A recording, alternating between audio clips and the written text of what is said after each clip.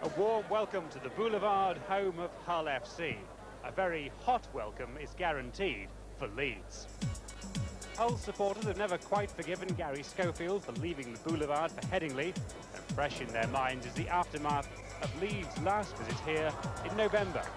Ellery Hanley's jaw was broken. The referee didn't see it. Hull's Andy Dannett was banned for 8 matches after Leeds reported his tackle to the league. So today's action could be fierce, but then between these two, it always is. There's a lot of feeling between the two clubs, and I'm sure the people today are going in for a great afternoon. They're only human. They must remember the incident when Ellery Hanley got the jaw broken. Yeah, but I don't think that'll have any bearing on the match. That was, it was before Christmas, so there's a lot of water under the bridge since then. But as I said, the Hull and Leeds matches are always special because, you know, there's people like Gary Schofield's an ex-Hull player. And, you know, they're a flamboyant side and we're a grafting side.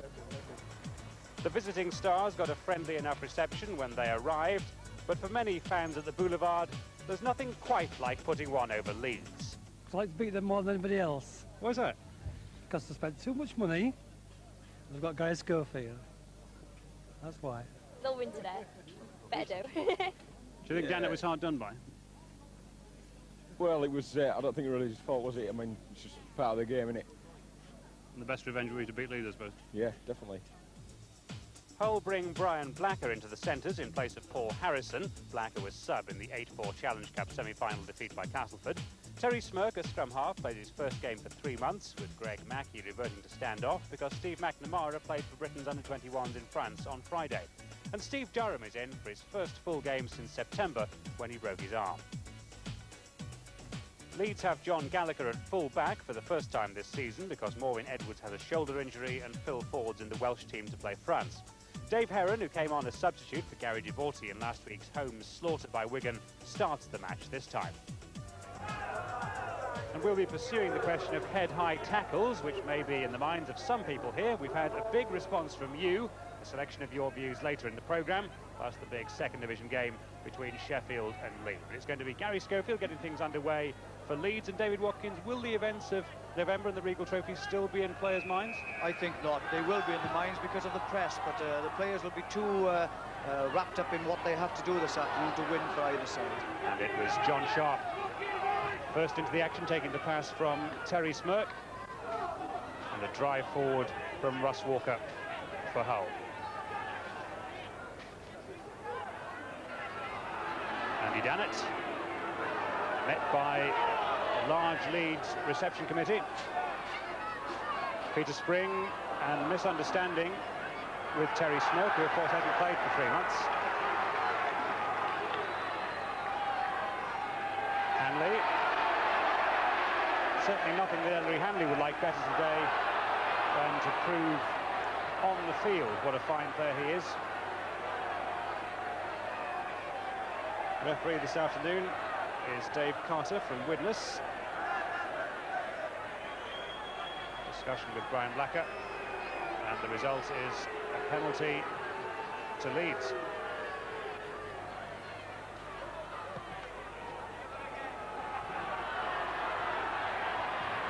Leeds choose to gain some yards. Sean Wayne, and losing the ball and a chance for Hull to escape, and rather let off there. Chance for Leeds to exert some early pressure, and a fist, I think, there went in. And credit to one or two of the Hull players there who leapt in to try to make sure that that didn't build up into an ugly incident. I said it didn't have any effect on the players, but already we've had 3 incidents. Dannett running with the ball, hit by 4 people. Ellery Hanley then tackled by 3 or 4. And of course this incident now, which is another penalty. 3 penalty offences for people coming in after the tackle. Well, let's now hope that after those early incidents, the players have got anything untoward out of their systems and we can get on and enjoy a game of rugby league in what are absolutely perfect conditions for it. Richard Gay looking to get the ball away in the tackle, just unable to. And Leeds certainly have 1 or 2 things to set straight here at the Boulevard, although of course they did have that Regal Trophy victory back in November. That's a well-judged kick. And Greg Mackey, very much the man who makes Hull tick, wearing the number 6 shirt this afternoon, in place of Steve McNamara, who was in action for Great Britain's under-21s in France on Friday night. Yes, that was the first positive thing really at Hull have done. They've made a number of handling errors, and their players really haven't been in the right position to take the right pass. Paul Eastwood looking for a chance to run. And Hull inside the Leeds 25 for the first time in the afternoon. And offside decision against Leeds. Well, I think David Creaser may have been the offender. And an early chance surely for Paul Eastwood to put points on the board. David Creaser.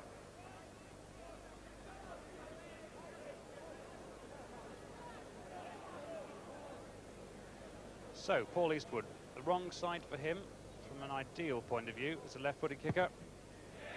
But it doesn't worry him. Hull 2 points in front. Well, that's a positive start from Hull, because they've been far from positive in their lead up to any of this at all, and that will be a good reward for them, because they really want to get as many points as they possibly can. Heron. David Heron delighted to be back in the starting 13.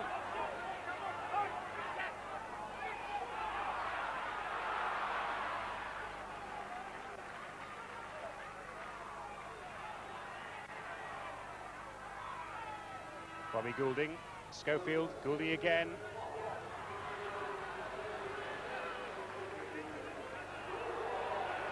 Gallagher with the ball in his hands almost for the first time, I think.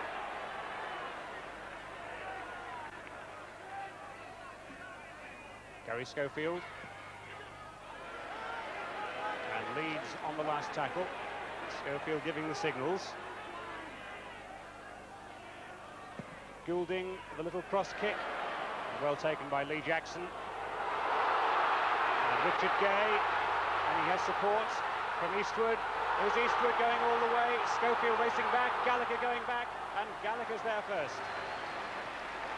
And that'll do him some good, certainly. But we're still in the action with Jackson. And no support for Russ Walker as he turned ready to give the ball out of the tackle. There was no one to his right.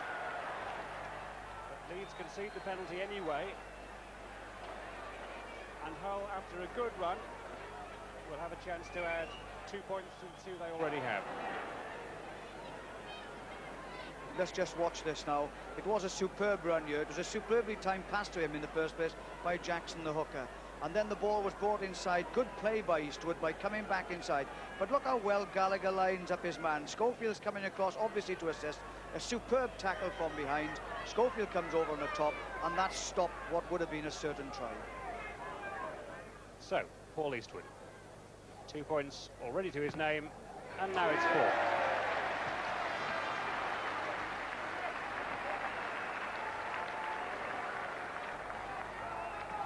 Disappointing for John Gallagher after making such an excellent tackle to find that his team, in any case, concede 2 more points.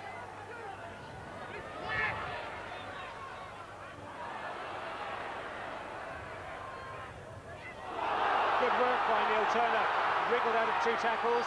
He's got past Gallagher. Gibson comes back and was sure and had to be. But Neil Turner, there seemed to be no possible way through for him. Well, it has to be said, there was poor defence on the part of Leeds. They just didn't close down the man. They allowed a wing to come across the field and open up the middle of the field. And now a penalty quickly taken. The referee not happy with it. Defence stealing the ball in the tackle.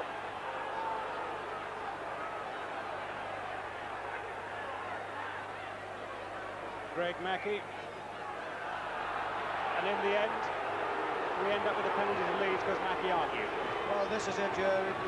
Turner comes across the field here. Now he just stops really and straightens up. And I mean, it really was bad defensive work on behalf of Leeds. There were 2, 3, 4 players there. Gallagher then missed him because he goes on his outside. But Gibson comes across, and Schofield yet again, it must be noticed, was making that try-saving tackle. Schofield, the long pass out to Hanley. Hanley has Creaser with him, flings the ball out to Dixon. Dixon to Gibson, and both teams certainly willing to keep the ball alive. said, Leeds are a little too predictable with their passes at the moment. 3 and 4 men are shepherding one man out. Another long pass again in this wind. It really does put the defence under pressure, and Gallagher's done really well to pick it up, and B, at least survive the tackle. Certainly wouldn't have thanked his colleagues at all for the ball that he saw coming to him then. And Leeds on the last tackle, only 10 yards from their own line, and Hull will fancy their chances. Long pass flung out to Bentley, who did well to hold it. Innes tries to fling the ball inside. Eastwood there to mop up. Leeds contrived to make 40 yards, not very tidily. Here's Ronson.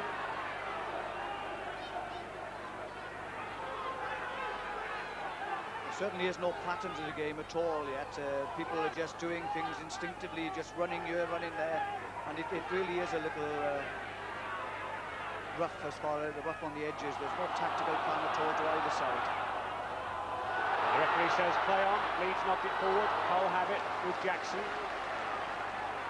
Mackie, Peter Spring. That wasn't planned either, he just arrived. And it's certainly rather scrappy, to say the least. Peter Spring has apparently been breaking all the weightlifting records in the whole training sessions, getting himself fit again after arriving mid-season from Australia. Here's John Gallagher.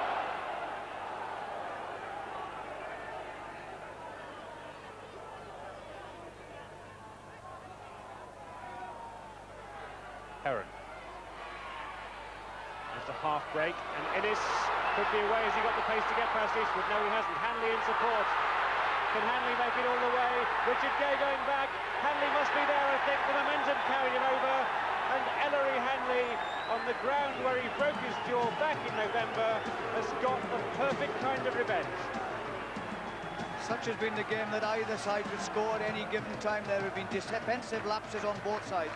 But this really was a good run here by him, because he held the ball well enough for Innes to come on his inside. It was a poor tackle, it must be said there, by Dannett. He missed him completely. Eastwood looked as if he had Innes. Ellery Hanley is always backing up. Now this is superb, because it's grit and determination as well as his speed that takes him out of the tackle and into the corner. He'll be 31 on Friday, Ellery Hanley, and he's still one of the most difficult men to catch. What more could you ask for, really, from a player, captain, coach? That was superb stuff, really. Now, John Gallagher kicked 8 goals in his only appearance for Leeds this season, and not able to make a successful start this afternoon, but the scores are level.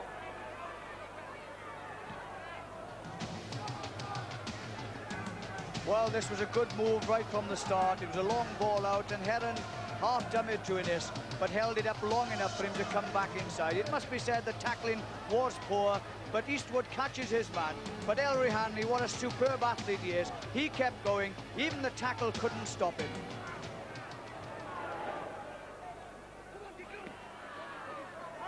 Well, if Leeds wanted an inspiration, really, Ellery Hanley has given them just that. That was a superb try of his.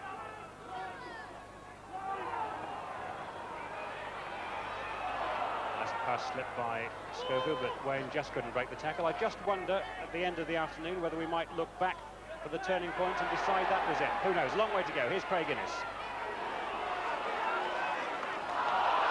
And right in front of the touch judge, confrontation between Eastwood and Maskill, and before that involving Ronson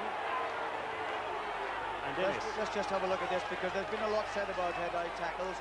He comes inside here now and pushes off the one man, and there was no doubt at all that was upstairs. It'll be interesting exactly to see what the referee does in this instance. Just a lecture and a penalty. We don't see the sense of that. The linesman came on, he saw it as well. The referee was then told about it, and nothing again has been done. That is the sort of thing that frustrates players and supporters who see that as inconsistency, but of course it would be a referee. Cavill Hugh on the burst. Gary Schofield. And Leeds suddenly look more lively, more full of options. Gallagher almost breaking the line. He's certainly a useful attacking weapon to have. Heron. Goulding, can he hold on? No, he can't. And Lee Jackson's away.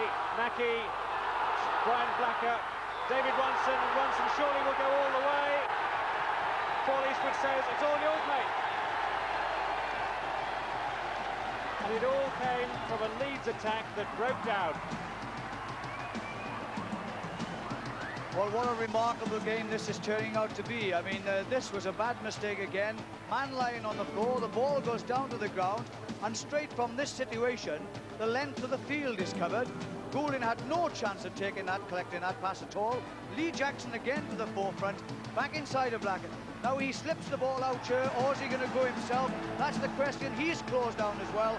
And suddenly it's David Ronson who's away, realising that the cover can't get to him. Everyone on the halfway line is cheering on the Leeds side, on the Hull side, I beg your pardon, and Ronson goes under the post.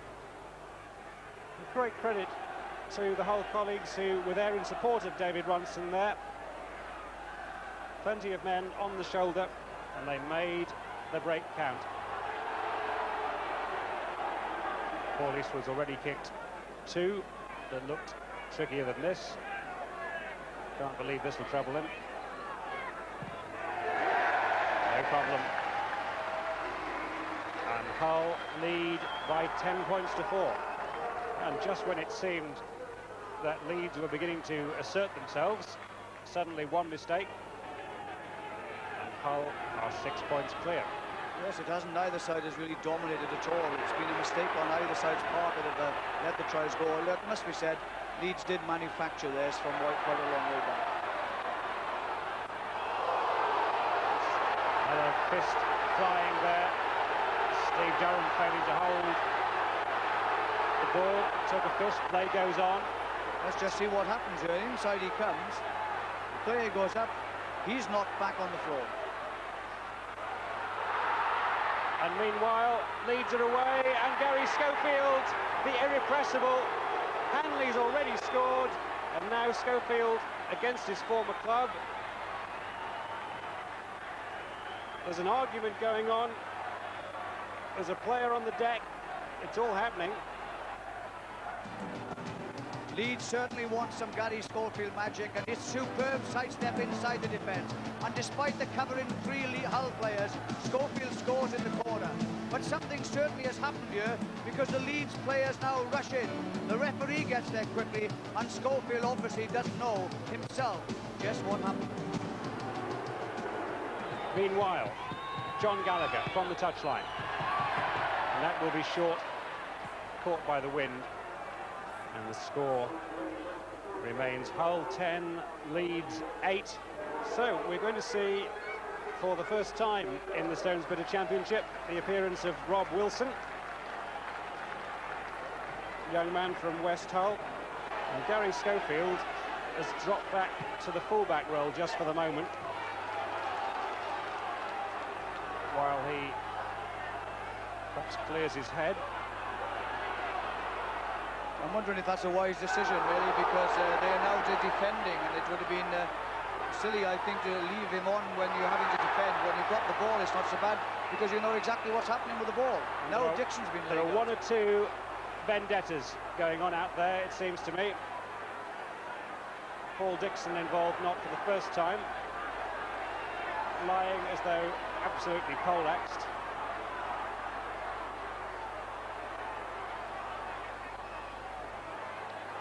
Down Dannett goes into this tackle. He pushes off Hanley, turns round Spring, actually. Spring it is.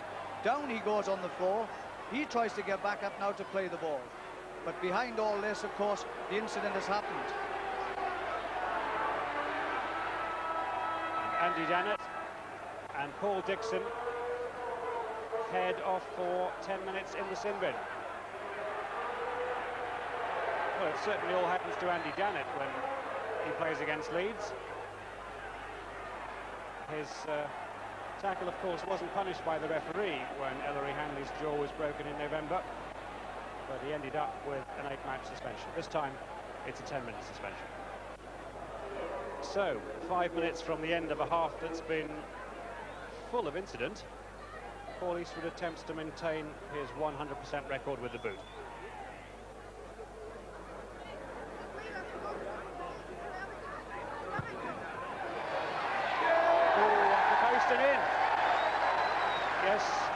good.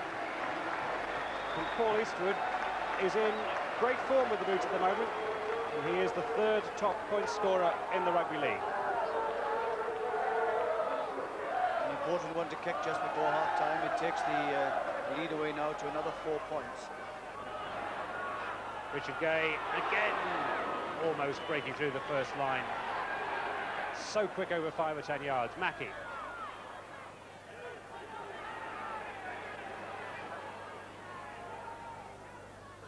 John Sharp. Spring. Such a strong man. So big. Able to hand off with one hand, release the ball with the other. Here's John Sharp. Blacker. Couldn't get the pass out to Neil Turner. Hull on the last tackle in injury time at the break. Crucial phase. John Sharp's kick. Underneath it, Schofield, and Hanley was there to help out, and Hanley gets the touch. And he was a key man in attack earlier in the half. He was an absolutely key man in defence there. Yes, that was a superb piece of covering by him then. Schofield was dwarfed then by two big Hull players coming to pick the ball. And of course, Ellery Hanley was there to take the ball himself and make sure it was safe. Taken by Richard Gay. Rob Wilson, former West Hull player, arrived this season in the professional ranks.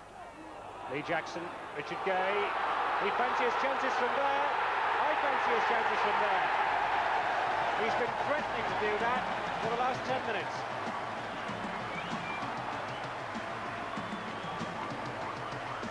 This player has stood out, Richard Gay, like a beacon all the game here. This is obviously a work move. He comes back inside here, Gay does. And look how he moves outside the defence. He doesn't go straight, knowing that he had to be hit by tacklers. He came outside Gary Schofield, drew the defence right across. That was a superb try by a player who really is making his mark in the game. It's 20 years since Hull last had a Great Britain fullback, Arthur Keegan. I wonder if we're looking at the next one.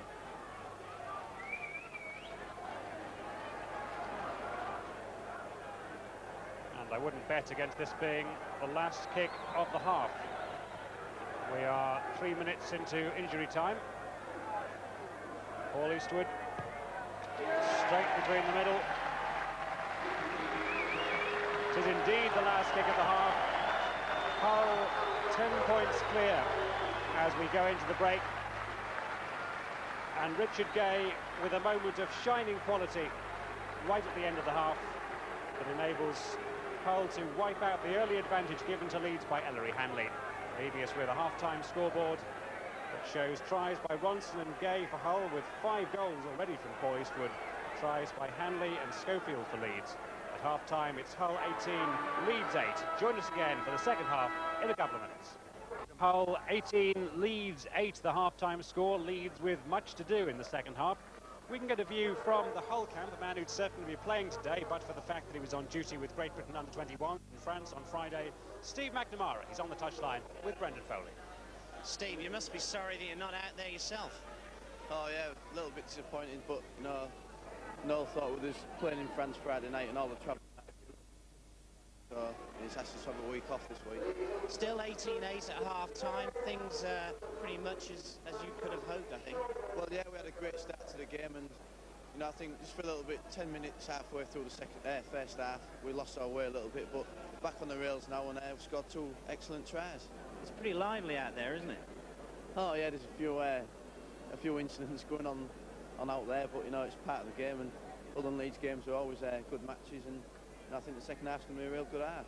So everybody confident that you can hang on to this lead? Well, yeah, we've had the breeze first half, and I think we have dominated the game. This half we're going to have to control the ball more, especially against the wind, and play out sets of 6. Steve, thanks very much. Back to you, Nick. Thanks, Brendan. And we're back underway with Paul Eastwood. And as Goulding tries to kick Leeds back downfield, we have some substitutions to bring you news of. Leeds have brought on Paul Anderson, who is making his presence felt straight away. Paul Anderson actually was the Great Britain man of the match on Friday night against '21s. And there, wearing the Hull number 14 shirt, is Mike Dixon. And he is on in place of Richard Gay. Well, that certainly is the quickest I've seen anybody come and go off in the field in my life. Absolutely. Paul Anderson, how long did he have? About 30 seconds? And already he is off to the sin bin. Man of the match for Great Britain under 21 on Friday night in France. Substitute for Leeds and straight back into the sin bin. Extraordinary match. I think both coaches will have had a lot to say at half-time. Hull, despite their lead, would have been told by Noel Cleal, who's a realist, that they still have a lot to do. And of course, Leeds have the wind with them. What can they do? We shall see. Very interesting 39 minutes of rugby league ahead of us. Let's have a look at the statistics of the first half. Leeds taking the scrums 4-3. And 1 against the head, 1 by Hull's Lee Jackson. 8 penalties conceded by Hull, 5 by Leeds. And the handling errors, Leeds making 1 more, Leeds 8 to Hull 7. But you have to say that there were many other errors. Passes being thrown behind the man. And now Greg Mackey is in some trouble. But we're back in the action with John Sharp. I'll have Andy Dannett in the scrum cap in your picture there. Back in the action, interception by Schofield, and he was almost away. Credit to Peter Spring, who got him around the ankles. Paul Dixon. And again surging through, Hanley on one shoulder. Hanley, oof, just in front of him. Otherwise, Ellery Hanley was in for his second try, and certainly a chance gone begging there for Leeds. It certainly was. That was a superb break by him then. I really should have either hung on to it then in that situation just to keep the momentum going. It was a poor pass out to Ellery Hanley. He had no hope of catching it, and that certainly was, as you said, Nick, a chance lost. Just got overexcited, I think, at the prospect of seeing Hanley at his shoulder. He's just too keen to get the ball out.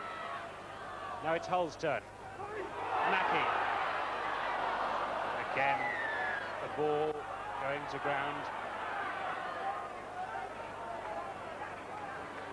This time it's Hull who are guilty.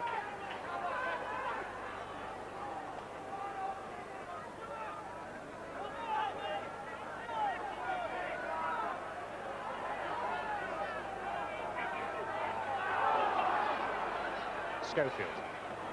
And that's inviting Gallagher to run. Now Gallagher is quick. But Eastwood had read the danger, and Eastwood will be there first, and in fact the ball just beating everybody.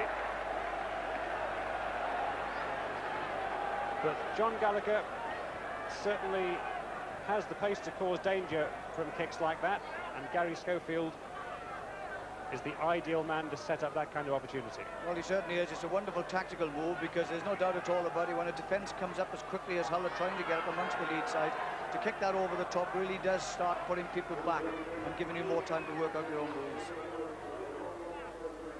And here, for the first time, is our first look at Stuart Arundel. There is a Castleford lad signed from York. And there is Bobby Goulding, who's gone off to be replaced by Arundel. Smirk.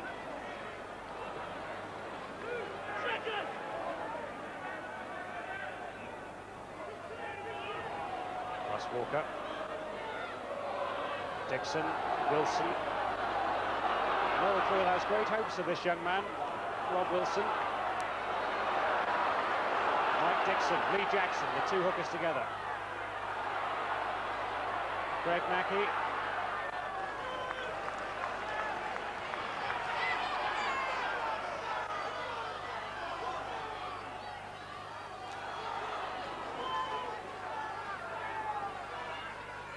John Sharp. He's got 2 tackles. Chances here. Can he get the ball out? No, he can't. Good covering back by Creaser.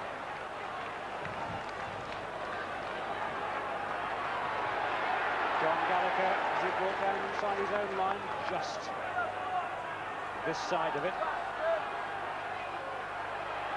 Dixon gaining ground. The crowd felt that some of the Hull arms were high there. They didn't make contact. Anderson. And certainly the intensity of feeling has not lessened on the pitch.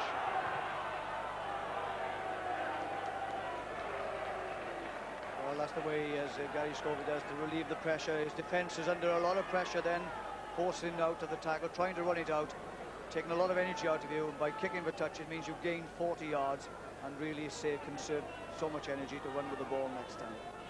Doug Lawton just hidden partly by the ball boy there. Must be wondering whether the kicking tactics that Gary Schofield has employed so promisingly at the start of the second half will bring some reward.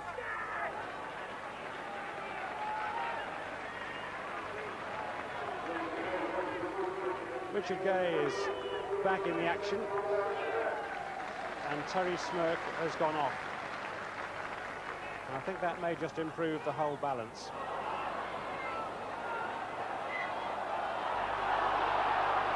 There's Terry Smirk, his first match in 3 months, ending prematurely if it has ended, but of course still come back on.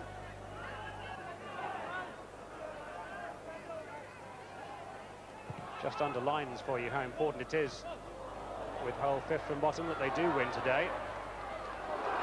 It's Neil Turner trying to hand off Gibson. Support for Gibson came from Kusa.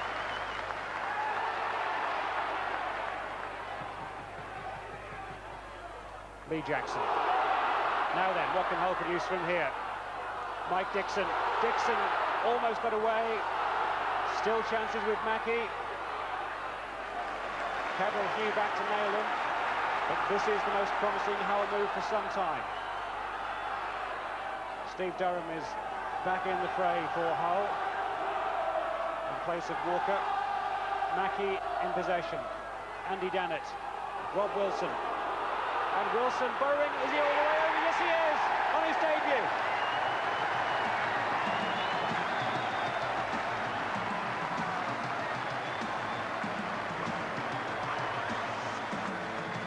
Well, a killer blow this for Leeds, because this is what Hull is, their first real attack. They've kept them all moving well. Superb stuff. And I mean, look how he struggles out of tackles. Poor defence, yes, we might ask, but the effort is there, and Wilson scores. What a try. This would take Hull almost out of sight.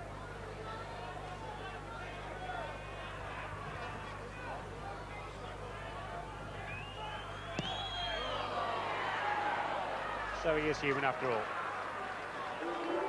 Nonetheless, 5 from 6. A good afternoon for him, and Hull lead by 22 points to 8. Leeds' teamwork had been good, but this was really Hull's first pressure on the Leeds defence in the second half of anything. And Wilson's speed, strength and aggression and the willingness to want to go forward takes him over for a great try. Well, it's a day he'll never forget, that's for sure. Noel Cleal favours the lofty vantage point which his predecessor Brian Smith used to use here at the Boulevard, and indeed Hull's fixture against Leeds in the league a year ago was Brian Smith's last game in charge before Noel Cleal took over.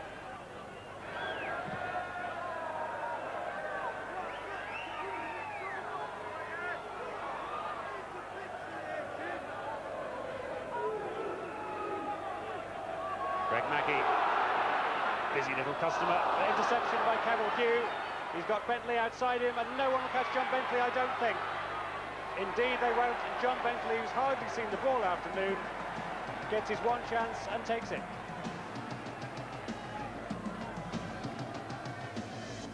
Well, we talked about mistakes, and the game certainly has been full of them, and the opportunity came here for John Bentley. The pass was intercepted by Cavill Hugh. He put Bentley away. There really was no hope of stopping him. And that, in contrast to much of what we've seen, was done with great efficiency. So, is there hope for Leeds yet? John Gallagher can land this in the current deficit to 8 points. That's a good kick from John Gallagher with the pressure on him. And Leeds aren't out of this yet. 22-14. Just see the mistake. Mackey goes through here, stepping high, throws the ball inside. There was no hope of anybody else taking it apart from the Leeds player, Cavill Hugh. Now, he didn't quite know what to do or where to go, but sensibly, John Bentley came up on his outside. He saw the defence had no hope, and he really canted in at that corner.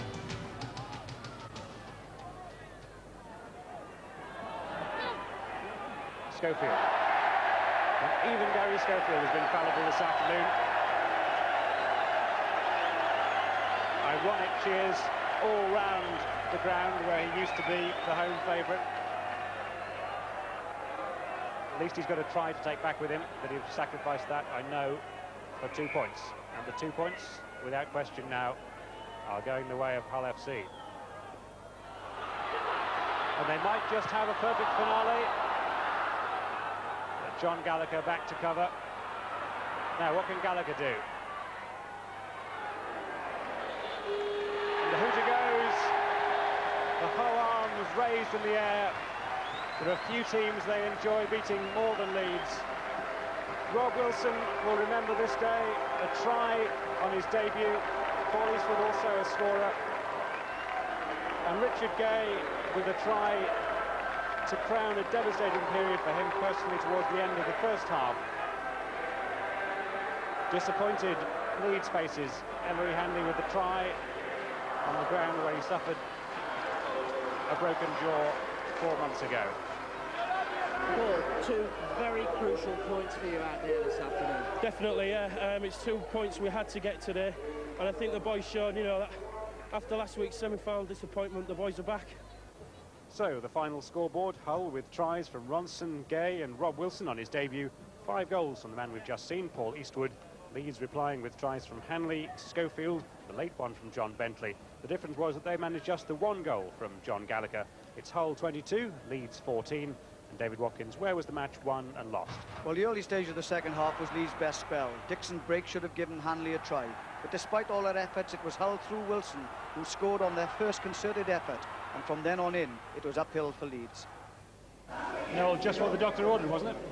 Yeah, it was a pretty comprehensive display. You know, I thought as far as we were professional, we were a little bit indisciplined in the first half and maybe a little bit over anxious or a bit too liberal with the ball. But you know, at the end of the day, it was a fairly comprehensive performance. Gary, you never have found it easy coming back in the league against your old club, and today was just the same. Yeah, that's right, Nick. I think I've come back here 8 times. I've only won once. That was in the Regal Trophy just before Christmas. But it's always out at the Boulevard, and you know, but we didn't take our chances, and they did, and you know, we made a lot of basic errors. You got a try again, and again finished on the losing side. Yeah, that's right. You know, it's always nice, I suppose, to score tries, but you know, we want to make sure that we're getting league points to have a good chance of this Premiership, and you know, we're not disappointed just as much as everybody else, but I say we'll try again Wakefield next week. And overall for you, that was a big step towards safety, wasn't it?